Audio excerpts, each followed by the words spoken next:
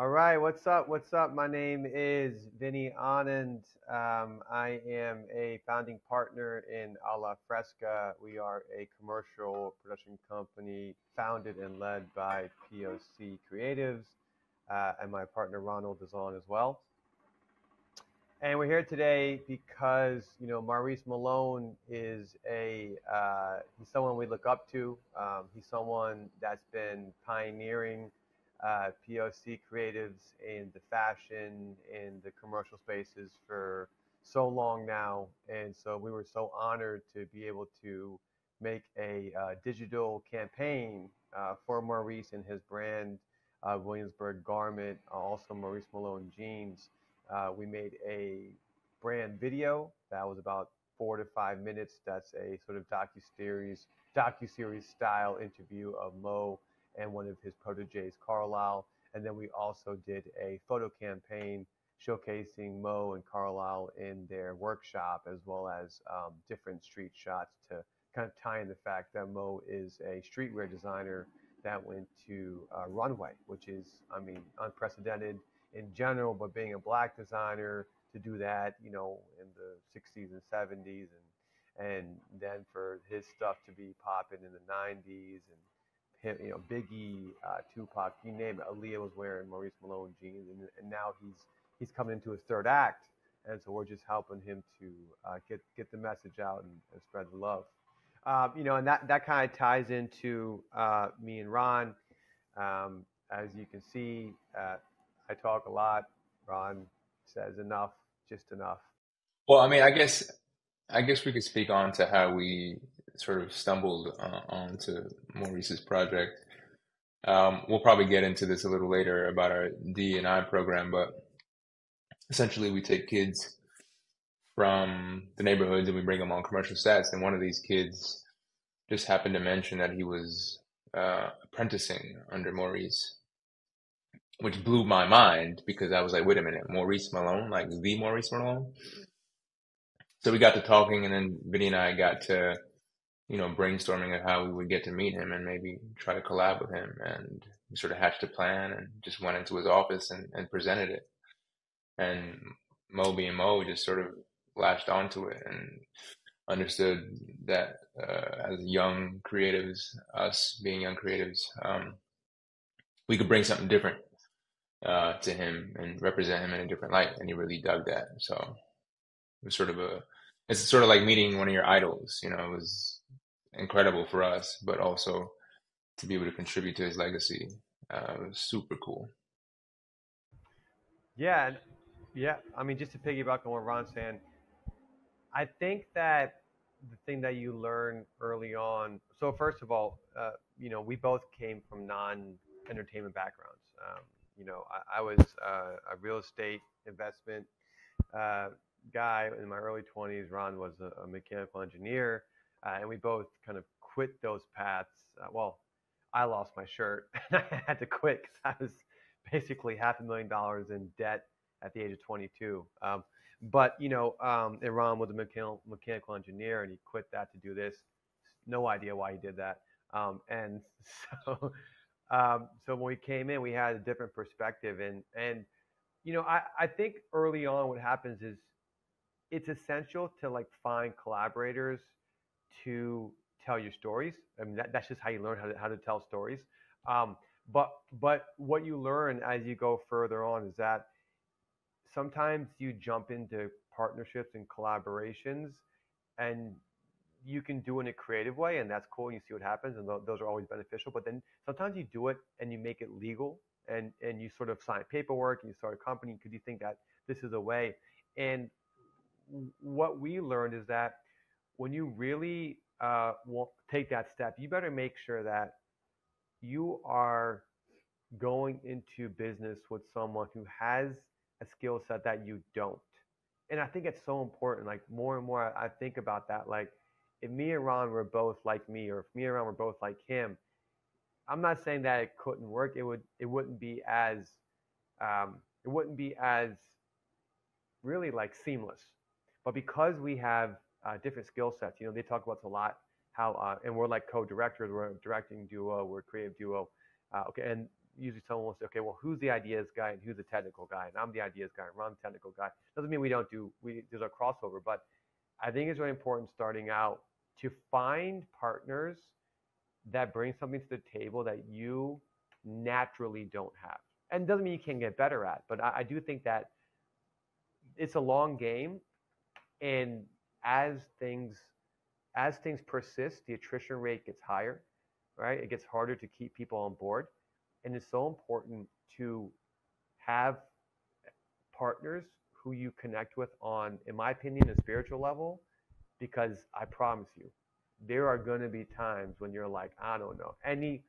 99% of the people are going to quit.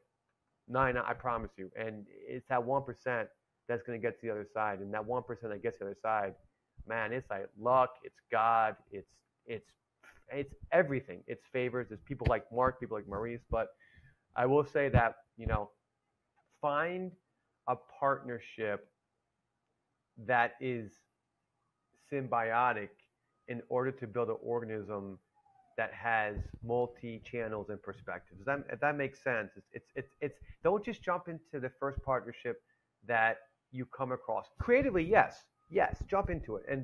But when it comes to like making things legal and official, if I could give y'all one piece of advice, it's like just that. Like, take it easy, take it slow. Creatively, hey man, spread your wings and fly. But when it comes to making a business, those are two separate things that have to coexist. So I think what's beautiful about Vinny and I's collaboration is that from the jump, we saw eye to eye on the importance of exposure, and how without it, you're a dead duck, right? There are so many people in this world who have access to parts of the world and industries um, that people of color don't have. And I remember even sort of in my engineering days, like, there were my cohorts whose parents had access to these companies, so they had these internships that I didn't have. And, if you don't have those internships, you don't get that beautiful job at the end of your 4 years. So transitioning to this creative industry and recognizing, wow, we really don't have any inroads. As soon as we got in the door, it was important for us to look back and be like, all right, who can we help get in here? Because if you don't know what a C-stand is, if you don't know what a production budget looks like, there are a lot of things, obviously a lot of things you can research and find out, but there are so many nuances on how to act on set and all these things that you won't know unless you're there. And if you don't know and you're there, you're going to stick out. So it's about being able to provide these lessons and this exposure to a generally marginalized group of people. That was really for us, because even when we got on set, we would be looked at as if we didn't know what we were doing, and we're the boss, So that's really for me at least, and I know Vinny as well. Providing exposure is so critical, because you could even not want to be in the industry, but guess what? You were able to find out. And a lot of kids go through life like, man, what if, I wish, and it's like, no, let's help you clarify this. Get on set. You like it? Great. You don't? Even better. And I think we don't get to have these kinds of choices and make these decisions for ourselves. A lot of times we are told what to do or sort of forced into what to do. And I think the liberation is being able to choose. yeah, I mean, when we first kind of aligned, me and Ron, and it's okay, we need to start telling our stories. That like everything was in service of that. And the more I think about what that meant, it's like we wanted to tell stories that could flip perspectives upside down, and those perspectives, whether it's a Haitian horror that makes you have a completely different view of voodoo, than you do now, whether it's a TV series about a South Asian first gen Indian kid that is forced to run his parents' hotel in the hood, and makes you see the hood and the relationship with immigrant families inside of those places. It makes you completely change your position on how you view them. Like that was our mission, and like it's kind of cool that like all these years later, like that pervades everything we're doing, whether that's from the commercial angle. I mean, obviously there are things that we just produce, we just get brought on to produce, and we're there more of like on the ground line producers. But then in terms of like there's a lot of commercial clients who we are kind of a creative agency for, and we're like helping them tell their story because we're storytellers, we're writers, directors, actors. And then the narrative stuff, which is our heart. We have a short film that we just put out called 14 Years. It's a contemporary Western piece about a South Asian musician who's basically going to commit suicide and gets rescued by his neighbor. It's a very New York centric story, but it's two South Asian protagonist characters and actors, and it was directed by Ron. Right? It's not traditional. It's not completely the way you would think it would be. So. Yeah, that's our mission, and I think we're always going to be trying to refine what that is, and always trying to make it simpler and clearer. But for right now, yeah, I think underserved perspectives that make you flip your perspective upside down, something like that. I don't know.